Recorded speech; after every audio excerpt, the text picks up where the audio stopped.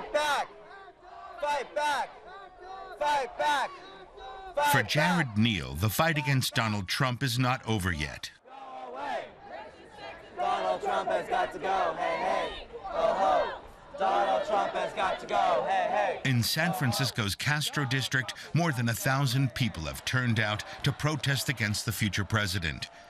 They're from the LGBTQ community, Black Americans, and Latinos, all minorities that Trump attacked during his election campaign.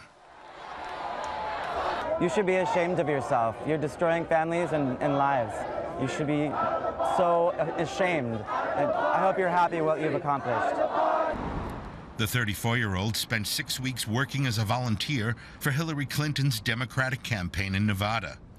During that time, he actually lost his normal-paying job, making Trump's victory all the more frustrating.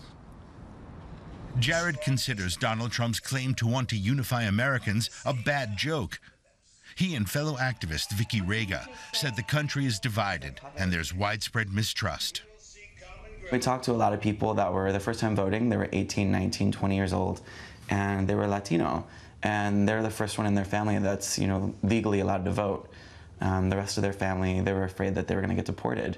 And it took a lot just to get them to answer the door because they were afraid that they would be, deported then. Tensions were really high. They keep asking themselves if it's even possible to work with Trump's Republicans. Yeah, if they cut out all this crazy stuff, it's my understanding that David Duke and the Ku Klux Klan thought that the Trump presidency was the finest day of their lives. That's not the Republican Party I grew up with.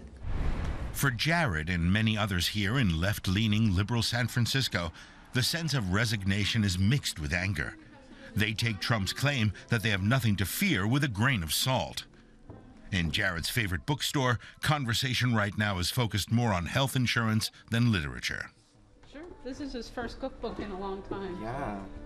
We finally got Hillary over the line to go for universal health care, and we don't get to have that on our horizon for at least another 4 years, and they're already talking about taking away Obamacare and all sorts of things that Obama got done.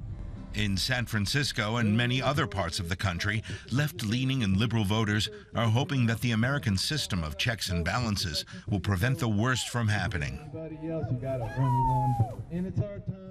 And some are considering radical change, like the so-called Cal exit.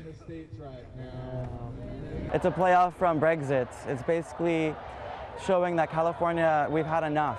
If the rest of the country wants to be so bigoted and so racist and sexist, we don't want to be a part of it anymore. We can be self-sufficient without them. Donald Trump doesn't take office until January of next year. His critics want to start applying pressure now in the hope that many of his threats don't become U.S. policy.